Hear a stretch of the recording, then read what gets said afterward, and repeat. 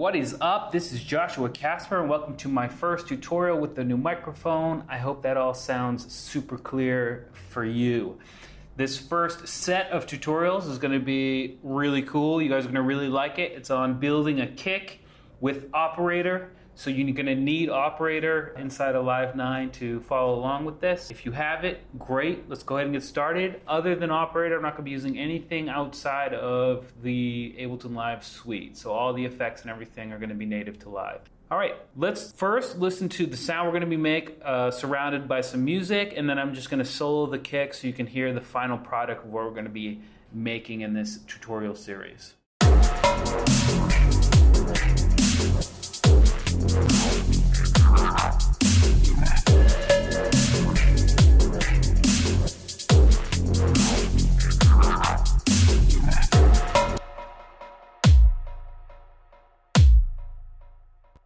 Pretty cool, right? It's a solid sounding kick sound. The cool thing about making a customized kick is that you can adjust the frequency at which it's hitting so you can make it in tune with the track you're making. And you can also make it longer or shorter, which is also pretty cool. So let's go ahead and get started. The first thing I'm going to do is Control-Shift-T on Windows to make a new MIDI clip or MIDI channel.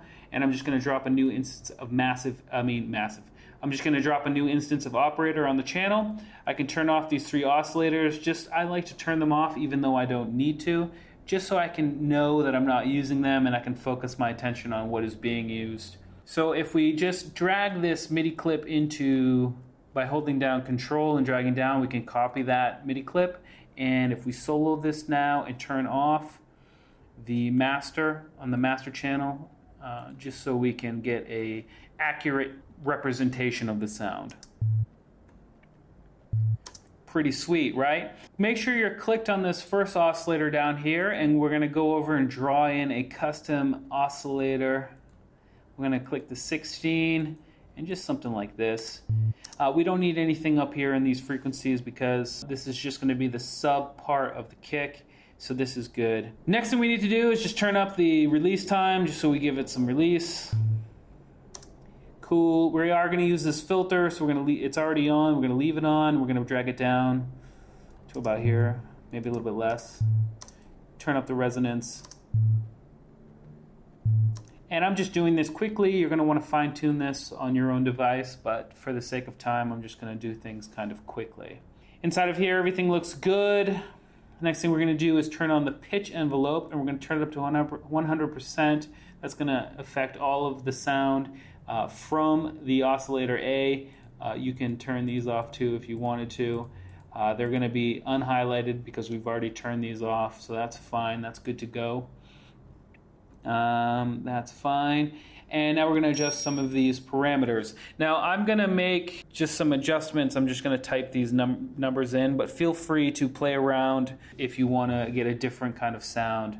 But I'm just going to use the parameters that I had already set up when I was making this before the tutorial. So I just put 11.8 milliseconds here.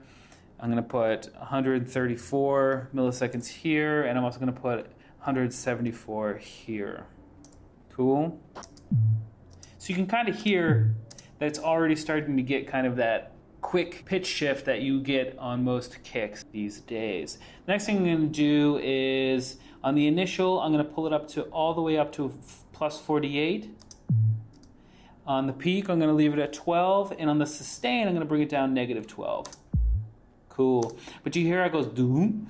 That's because at the end, it's going back up to 0. So I'm going to bring this down to negative 24. So it rolls off on a super subby sound. Cool. And I'm going to turn this up so we can hear it a little bit better. Cool.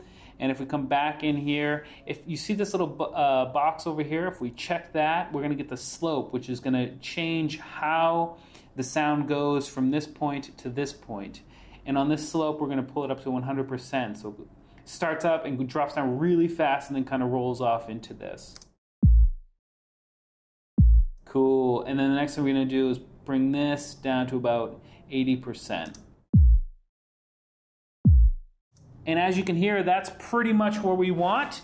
We're going to come in and fine tune it once we wrap it all up into the instrument rack, the final instrument rack in the final tutorial.